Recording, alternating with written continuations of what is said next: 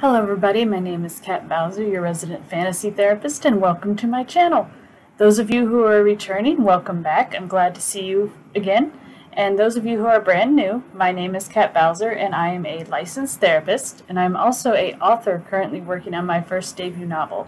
So this is my channel where we discuss all things writing, fantasy, character development, world building, and everything that falls in between, or maybe outside of those parameters. So this week I'm actually on a second video. You can see the first video in my feed, and I'll also give you a link to it down below, where we're talking about character development, or more specifically my personal tips for developing characters. So I use a series of questions in 6 categories, which I call the 5 W's plus 1, which is who, what, where, when, why, and how. And last week we talked about the who and the when.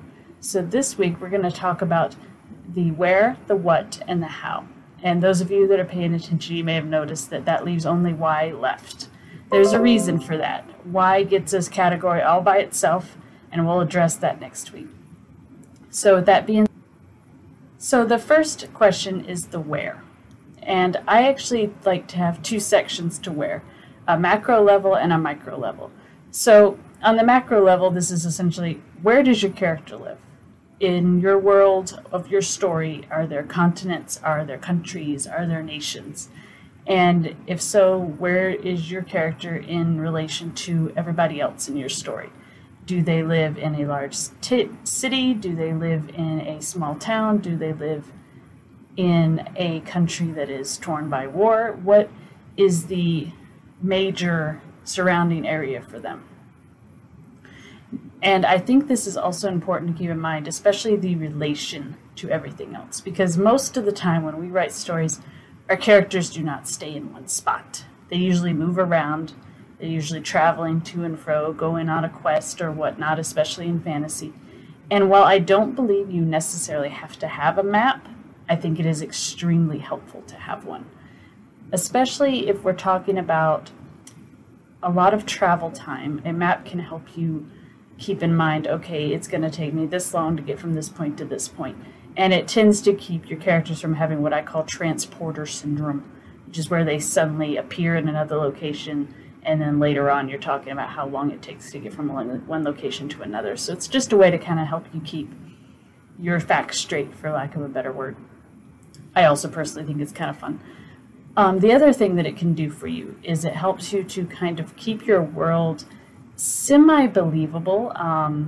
With fantasy, you have a little more leeway, but you still have certain rules. There's still certain environmental, environmental musts that you have to abide by. For example, if you have an area that is a tundra, it's not automatically going to turn into a hot desert. There's going to be a transition period. Usually there's going to be a drop in elevation, and a map can kind of help you keep that in mind. I personally make one for my stories. I usually make 2. I make one on elevation, and I make one on rivers, forests, towns, and all the other major points, so I know where they're at. I typically start doing one by hand, and then I use a computer program to do the rest. And if you guys are interested, I might do a video on that later at some point. So that is the major macro where. Now the micro, this is where I think people tend to overlook things, and I think unfortunately it can hurt your character if you overlook it. So on a micro level, the where, I'm talking about where your character was born, where they grew up, what is their neighborhood like, what is their surrounding environment that they're exposed to every day, what is that like? And the reason that this is important is, 1, it gives us an idea of where your character is coming from and what they're accustomed to. And then culture shock can be a lot of fun when you're throwing characters into situations that they're not familiar with. But in regards to psychology of a character, we actually call environment the invisible mutator, in that it can actually affect your DNA. And I'll give you guys a good example of this. There was an experiment done. Well, actually, it was more of an investigation, because of ethical reasons, we can't do an experiment where we actually manipulate these factors. But there were a bunch of Russian children who originally were born and grew up in a Russian orphanage. And during this time, they were born completely healthy, but they were exposed to very little light. They were kept indoors, were not exposed to a lot of natural light. Almost 90% of them, by the time they were 2 years old, had gone completely blind. And the reason for that is that when we are very young, our brain goes through and it gets rid of neural pathways that we don't use.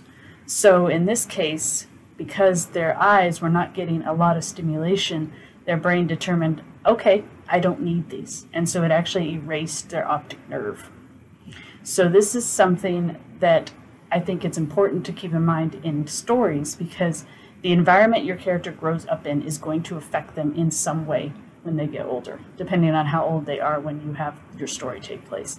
So a character who has grown up, let's say, in a privileged lifestyle, they have plenty of food, maybe they're in the royalty or the ruling class or whatever you want to use for your story.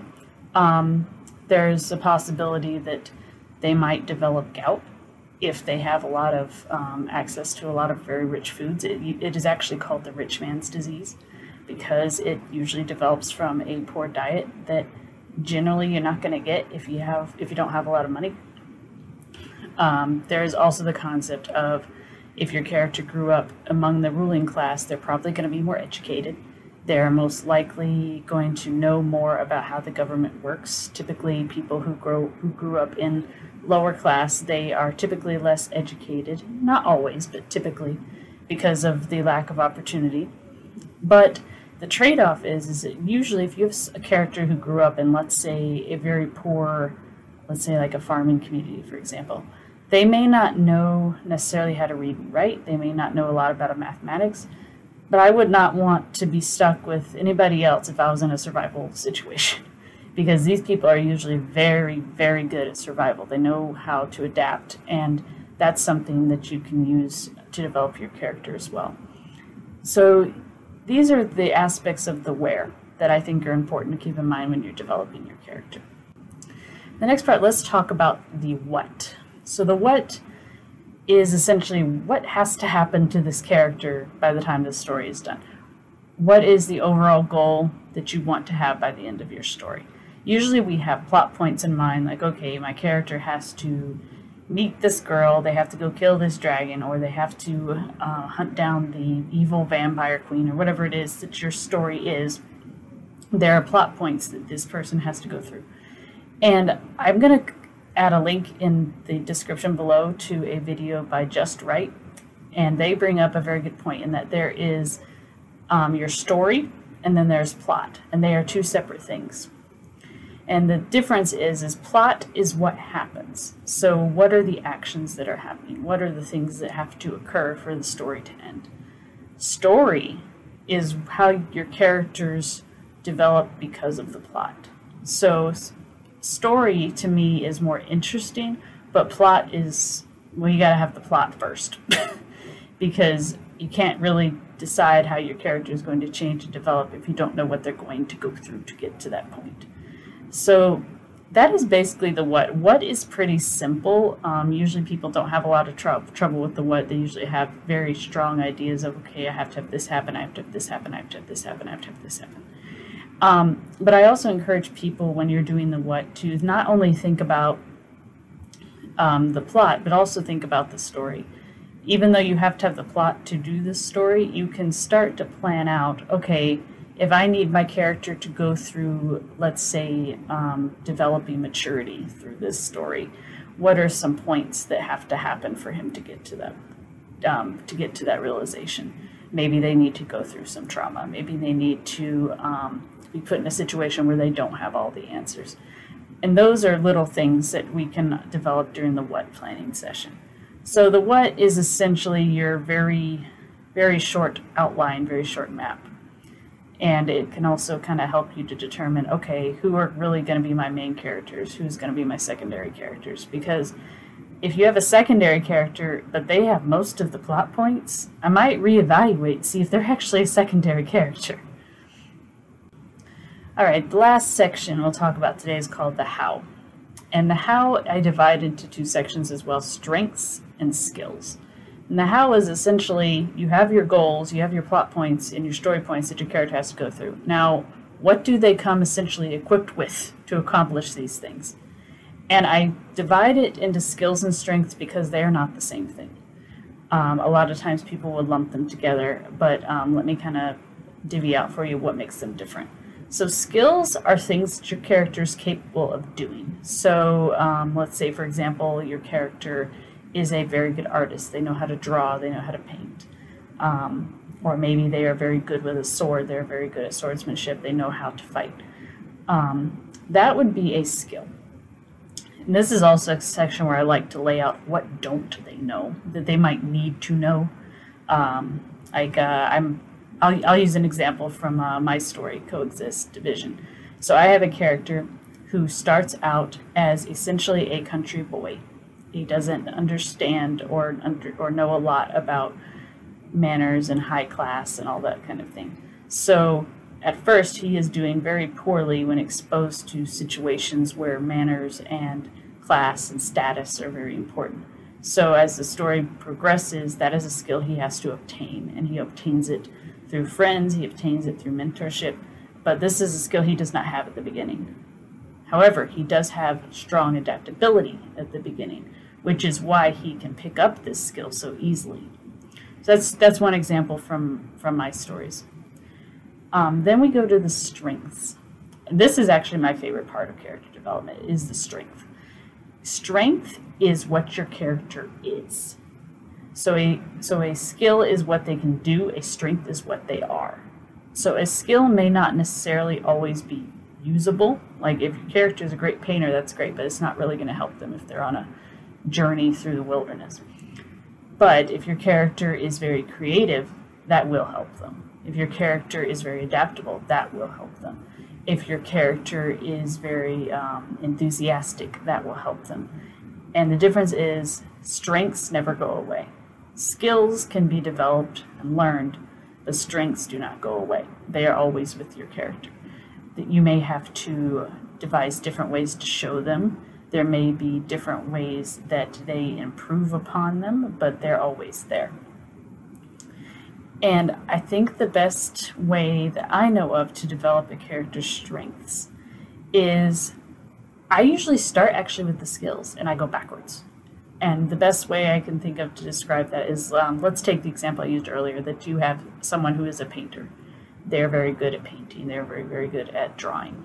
So what I would do is I would take painting and I would look at, okay, why does this character like to paint? And usually that will lead me to the strength. Like as a general rule, someone who likes to paint, it's because they like to express themselves. Maybe they're emotional, maybe they're creative. And there you go, there's your strengths. And that's actually a good segue into the video for next week, which is going to be the big one, which is on the why. And why is motivation. And that's the reason it has its own video, because there's a lot of stuff that goes into motivation and it can make or break your character. So that is all I have for you guys this week, and I hope to see you guys back again next week. As always, if you guys enjoy these videos, please let me know. Feel free to subscribe. I will try to put up a new video every week. I am a full-time therapist, but that is my goal, to get it up at least once a week, preferably more. And I look forward to seeing you guys again then. And if you guys have any suggestions or ideas that you might want me to cover, please let me know. And I will see you guys then. Thanks.